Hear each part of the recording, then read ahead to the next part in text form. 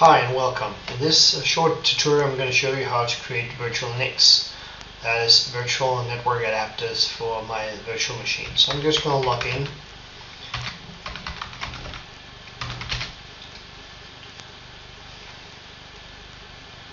As you might remember, we had this up here, this little icon here, and we just press that one. It asks me for the IP address. I'm just going to give it autofill, so it's going to put something in. It's asking me how many virtual NICs I want to create. So I'm just going to create 20 is enough for me.